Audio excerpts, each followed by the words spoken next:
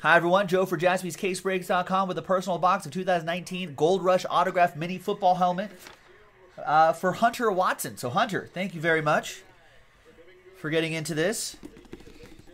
Good luck. He's hoping for some Broncos.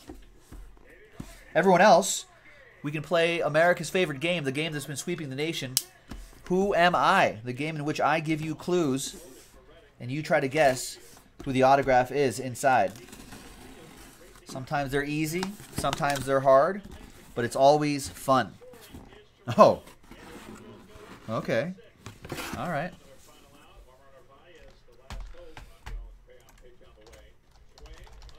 Who am I? This is very interesting. All right. I am a retired American football running back. I am a Pro Football and College Football Hall of Famer.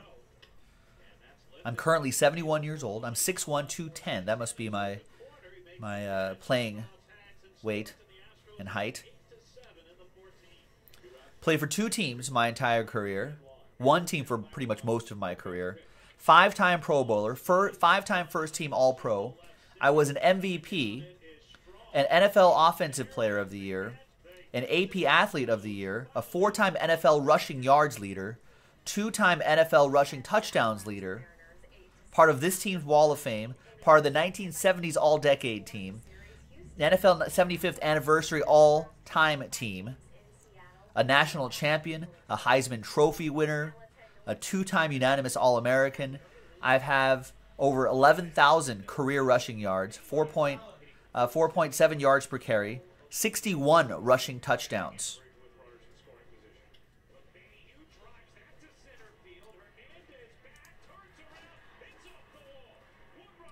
He was the only player to ever rush for over 2,000 yards in the 14-game regular season NFL format.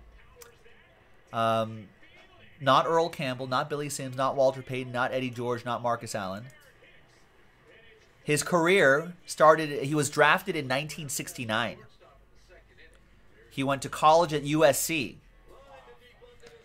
And he's had a very interesting post-football career, to say the least.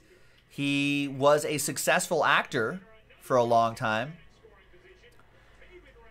And he actually was one of the first marketable African-American athletes in the late 70s, early 80s. And then murderer. Which is so weird. So for an older generation, yes, it is O.J. Simpson. You got it. Jason Jaspy got it. Joe P. got it. James Black, Roy. There he is. O.J. Simpson in his old Buffalo Bills helmet right there. There he is. Controversial figure. I don't know how Hunter feels about this. But the crazy thing, especially for a younger generation, the crazy thing about the Juice was that the dude was a legend. He was like so good. Like he crushed in college. He delivered in the pros. He was amazingly charismatic. You know what I mean? Like like all the documentaries that you see is true. He crossed like racial divides, which were still huge in the 70s and 80s, right? So he was doing commercials that black players wouldn't be doing commercials. It was huge. He was. I don't think people understand just how big he was. Like, what would a modern equivalent be, Jason? Like a player now with that much charisma,